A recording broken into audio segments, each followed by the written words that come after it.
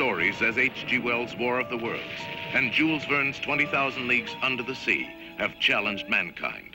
So today, man is successfully probing deep into the mysteries of the universe. Can he penetrate the greatest mystery of all, time itself?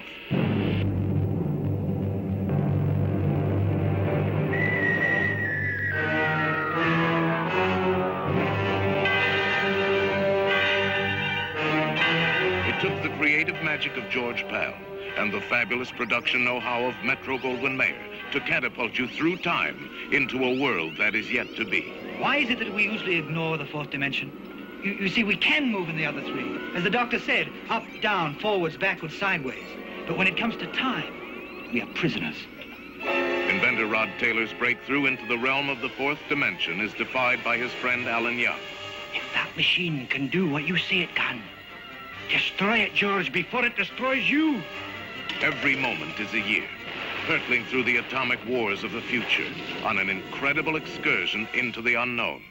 What are the people like? Ah, the shape of things to come. It's lovely Yvette Mimieux. And what happens when boy meets girl thousands of years hence? How do they wear their hair? Who? The women of your time. Up like that? Show me.